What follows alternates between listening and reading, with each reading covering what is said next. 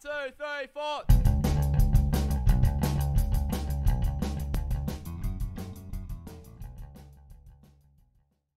My name is Frédéric Cherki, and I will present you an innovative water level monitoring system developed under the Mine for Stormwater project, funded by the European Union and involving researchers from the University of Lyon in Lyon, the University of Melbourne, and in partnership with Melbourne Water.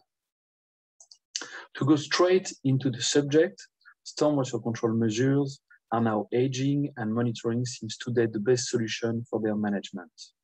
Given the number, size, and cost of such assets, the question is how to decrease monitoring costs in order to offer massive increase in spatial and temporal data resolution. If we can only monitor one parameter, water level seems to be the most informative. Low-cost technologies are not so new anymore and have already revolutionized other fields, such as air quality monitoring. There is clearly a trend in using low-cost and IoT technology to make any system or asset smart. Maybe the trend is going too much sometimes. The advance of low-cost monitoring opened the potential for entirely new approach, where sensory networks measure various aspects of the state and performance of water infrastructure. System underpinned by low-cost sensor mean that the monitoring and control functionality previously limited to critical water infrastructure can now be applied to a broader range of water infrastructure. But it's not only about the price of the system. That's not only the only innovation in monitoring. Recent technological advances can support the development of monitoring systems, including falling costs, miniaturization, ease of access, modularity, and open source programming. One other key innovation is the near real-time monitoring, where measurements are accessible remotely and directly. Our work encompasses the whole monitoring chain, as shown in the slide, from the test and selection of sensors, the development of the monitoring system, to the management of data from case studies. So far, several prototypes have been developed based on the most common monitoring situation. We have mostly focused on water level monitoring as the most complete and reliable source to inform on the overall operation of the system.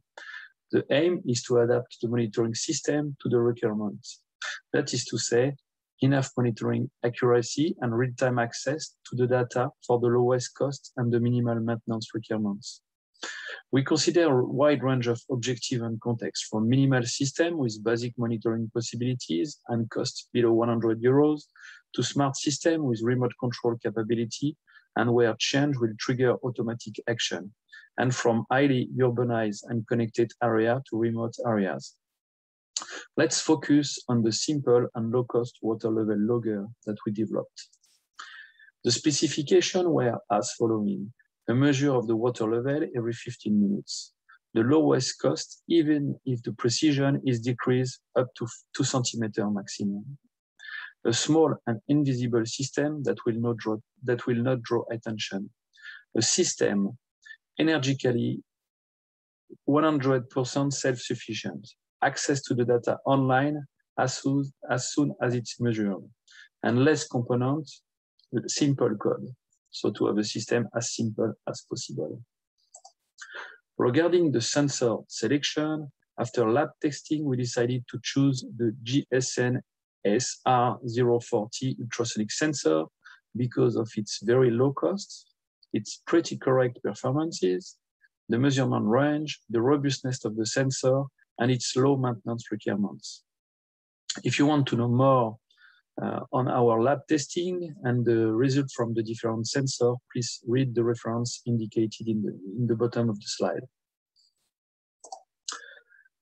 Here are 2 pictures of the monitoring system that we've developed and the different components. The air temperature sensor is used to correct the speed of sound and thus correct the distance measure with the ultrasonic sensor.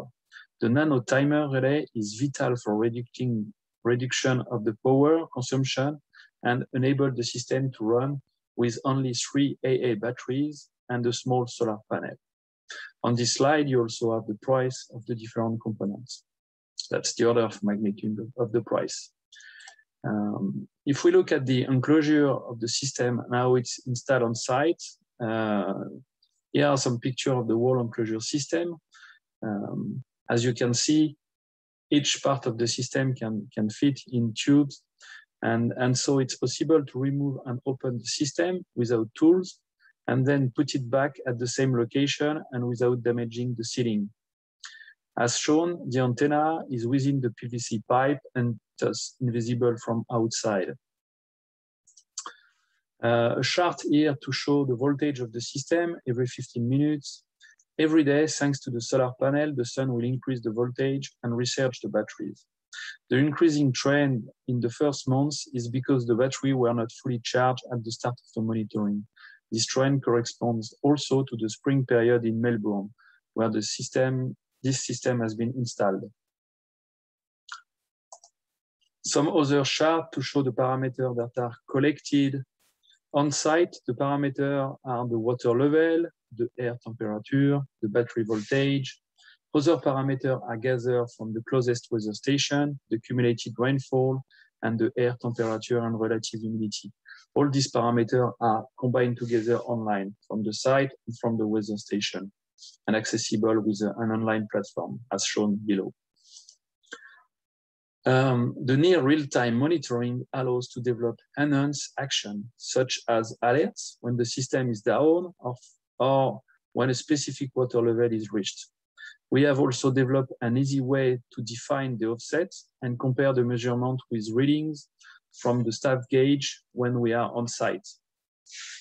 The developed expert system is the proof of concept that stormwater control measure can be monitored with limited resources in real time or near real time, providing effective solution for the long-term performance and maintenance of such systems. The key message is that innovating monitoring system could be game-changing strategy in the next year. The possibility to know in real time the state of a system and to trigger manual or automatic action based on its state or other parameters such as rain prediction is becoming a reality even for small systems, such as stormwater control measure. I can see a near future where assets are continuously optimized to provide the best performance at the lowest cost.